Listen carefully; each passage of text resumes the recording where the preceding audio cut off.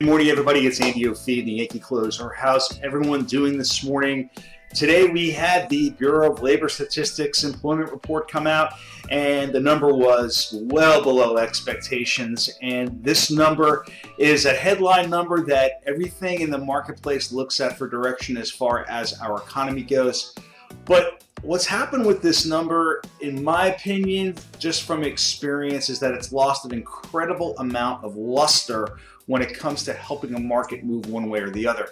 Remember now, these are household and business surveys that are taken that generate these numbers. Then within that number, there are components. There's a U6 number that we're going to talk about directly. I'm going to put all this information in this email so you can read it and then keep it and understand how these numbers can create chaos one way or the other with the marketplace. So, you know, I talked this morning in my live video that the ADP number, which comes out, is a much more accurate definition as far as job creation goes, because again, this is a company that is creating payroll checks for people, and they are on spot as far as how much they create on a weekly basis. So that number actually now is starting to carry a little bit more strength than the BLS report, which comes out Friday, which always was a huge thing when we were on Wall Street.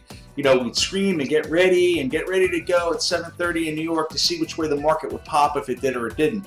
But today, the number came in much lower. And as always, what we have to look at is that when the numbers come in weaker, that's a positive sign for bonds and a weaker sign for stocks, because more volatility, people come out of the stock market and they go to a flight to quality and they buy bonds. Well, that didn't happen today.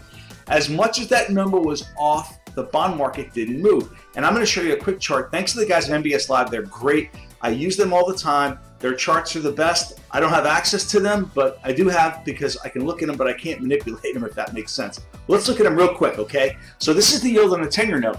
And if you remember earlier in the week, I was telling you that 275 became a really good top to keep our eyes on. And well, lo and behold, the market got better after last week's massive sell-off. And now we saw the market come back down and touch 262, which is kind of where we're sitting right now in yields. Now, in order for us to see any type of significant move lower, well, we got to get below 262, close below that, and the next stop is 257. But we're going to look at those if we do indeed break through that. So right now, if you can think about it, you know, we're being sandwiched between a high end and a low end. This is called the range, and one way or the other, we weren't able to break above it, which would not have been good for our rates over 275. Hey, it would be great if we can test 262 and go below that and see where we can go as far as moving rates a little bit lower. So a 13 to 15 basis point trading range from 275 to say 260, that's pretty nice if we can stay on the low end. Again, after last week's sell-off, we'll take this rally and go from there. Now again, within the email I'm going to send you out and the post that I'm going to put on Facebook along with this video, you're going to see the breakdown of how this BLS number works. And again, it's a household and a business survey with other components in there that the market absorbs and looks at. Why the market didn't move significantly today? My first opinion is that we saw average hourly earnings move higher. And that's an inflationary statistic that the Fed looks at, because ultimately it comes back to us. If I have to pay someone more money to stay employed within my company, what am I going to do?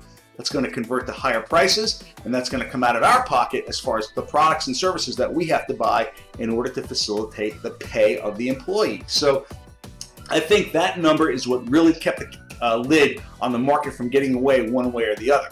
We'll see how stocks do the rest of the afternoon. Again, Friday was really kind of a dud, even though the number was a big, big miss. Have any questions, give me a call. Andy O'Fee, the Yankee Closer. Make sure you read the email. The survey numbers were very, very, very misleading. Have a great day. Bye.